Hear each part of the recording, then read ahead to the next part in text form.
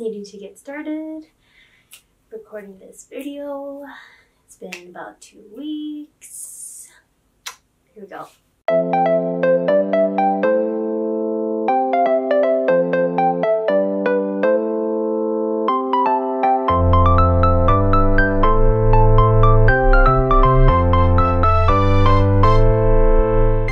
Hey guys, welcome back to my channel.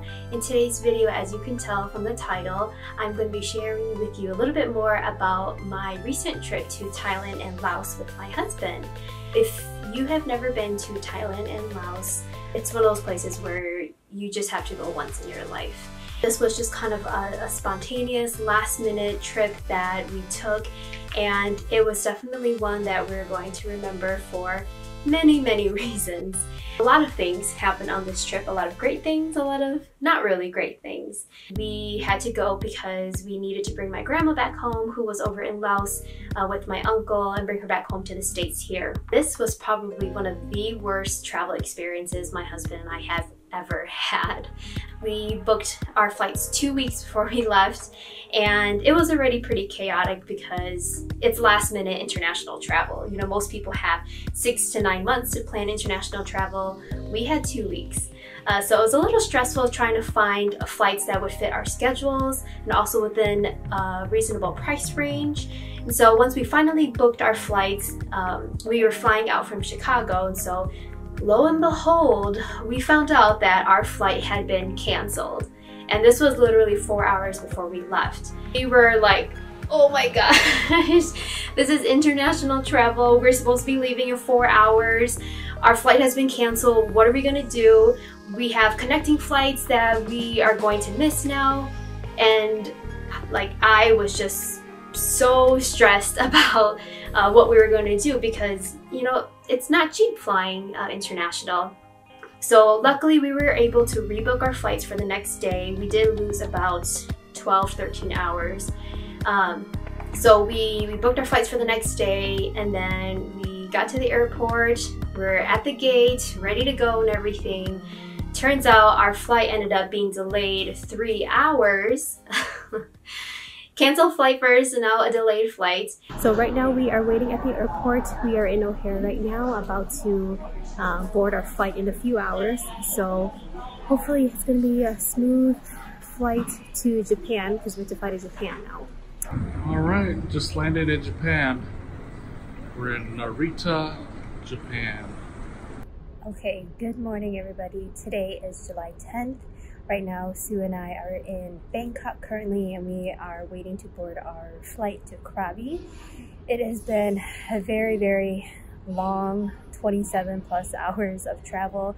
You know, my husband and I were both very frustrated at various points during our flights and during our trips, just because we had to change flights, and then we had delays, and then we've got to go get our baggage and then check in our baggage again and pay extra for checking in baggage. So it's just been a very stressful trip so far, but you know, I'm trying to have a positive attitude about it because, you know what, I'm just really thankful that we are here and that we have this opportunity to come and spend, you know, a vacation, mini vacation in Thailand and in Laos. I just cannot wait to be in our resort enjoying the pool, the beach, and just the great weather. So almost there, guys, almost there.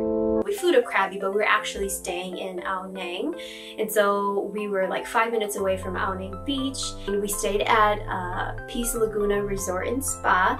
Right now we are exploring our resort, and I have to show you guys this beautiful view right here. Wow.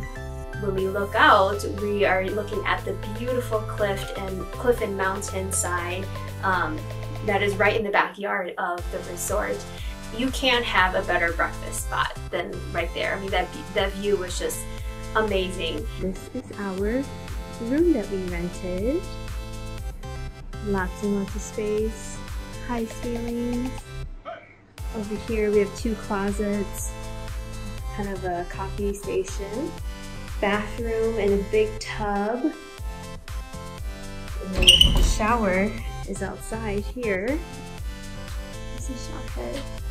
And we get the mountain from the back.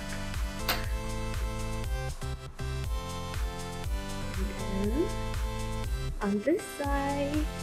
I love this, also complimentary robes. Little patio balcony outside. It's pretty hot today, but this is where we are for the rest of the week. And this is our balcony view.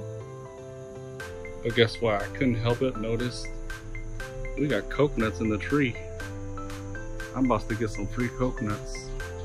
It was so beautiful there. I have never seen so much green, and like the cliffs and the mountains, it was just so beautiful. And everything there is, you know, still so untouched. One of the most scenic places that I've ever been to. Everything is so green there. It was really hot. I will say we were not prepared for how hot it was going to be. So every day it was about 95 degrees with 90% humidity. And I'm not a person that usually sweats a lot, but when we were over there, I was just melting. On one of the days, we were able to rent a longtail boat. Are you excited? Yep. We're on our longtail boat right now. Getting ready to cast off, and we got to go island hopping.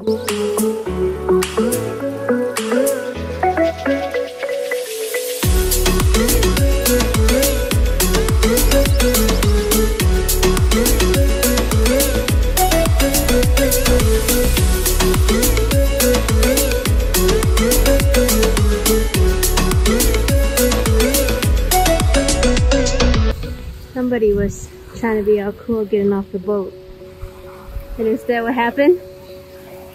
He fell in the water completely.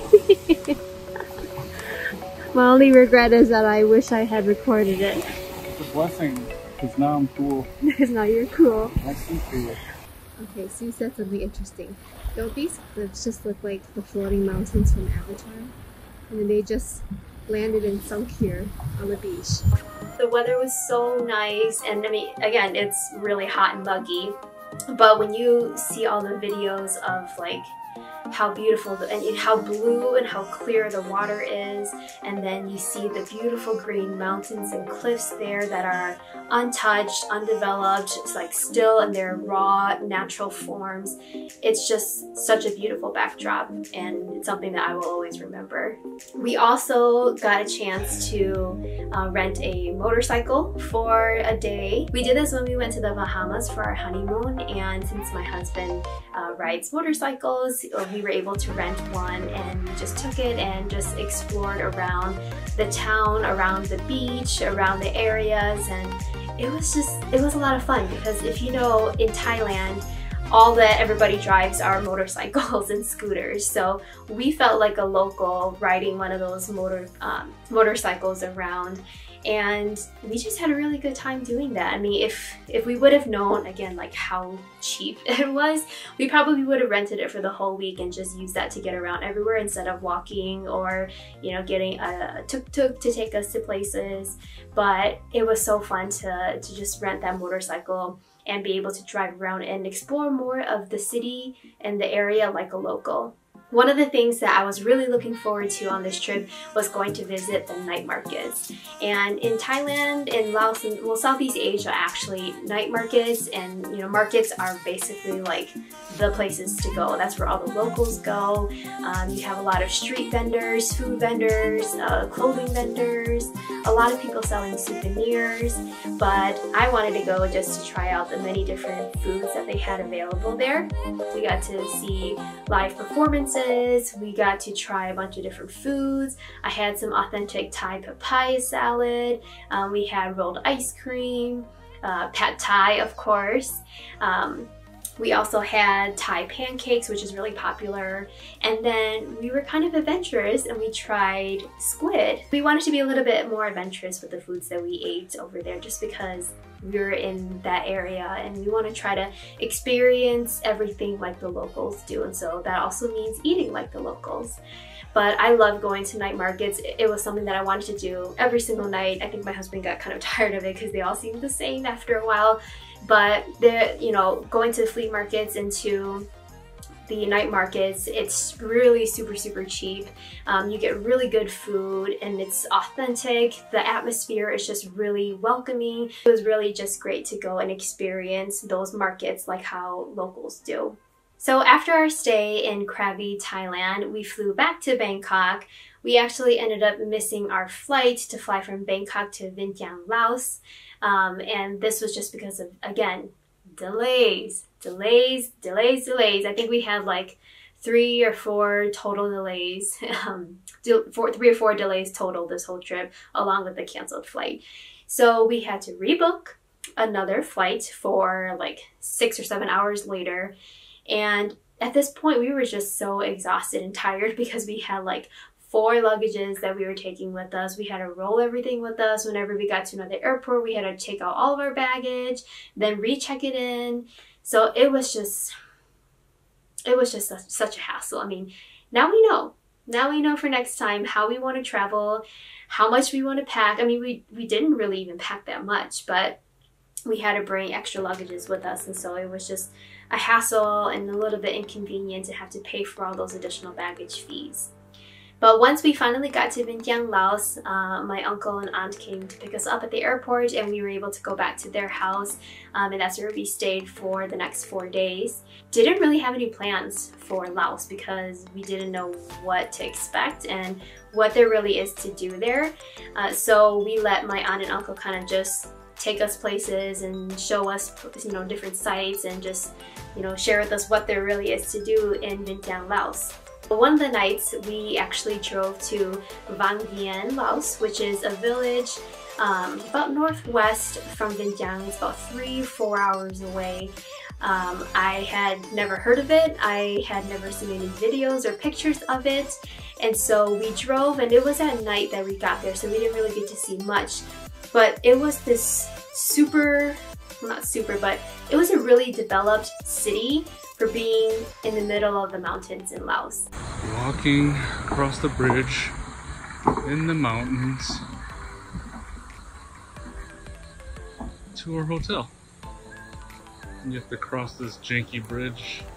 The next morning when we woke up and we opened up our windows and we looked outside, it was beautiful there.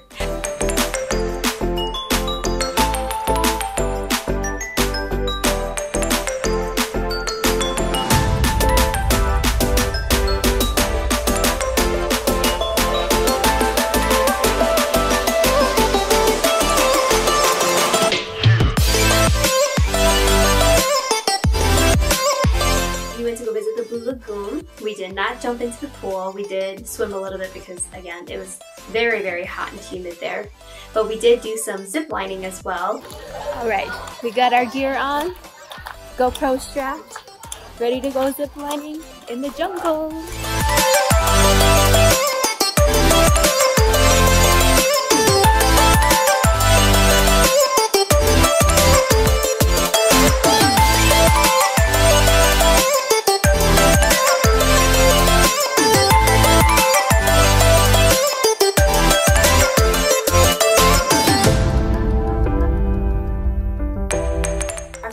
Ziplining in the jungle in Vang Vieng, Laos. I mean, that's the way to do it.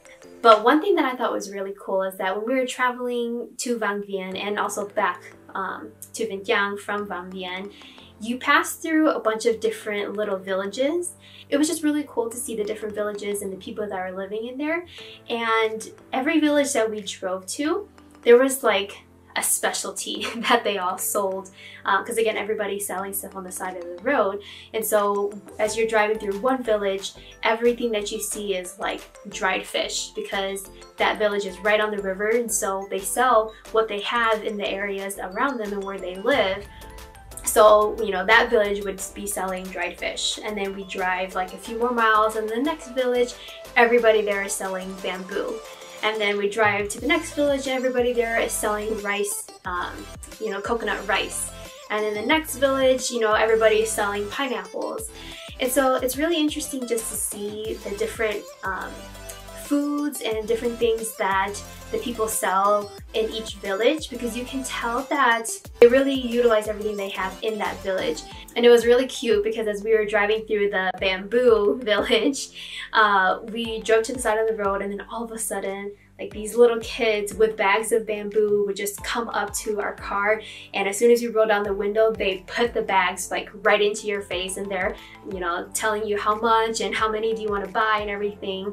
And it was so cute because it's like these little kids, like they're trying to hustle me.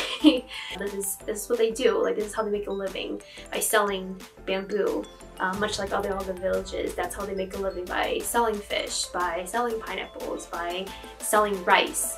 And so it was really cool to just go through all of those villages, going from like the fish village to the bamboo village to the rice village to the pineapple village, and it was just really cool to be able to experience that.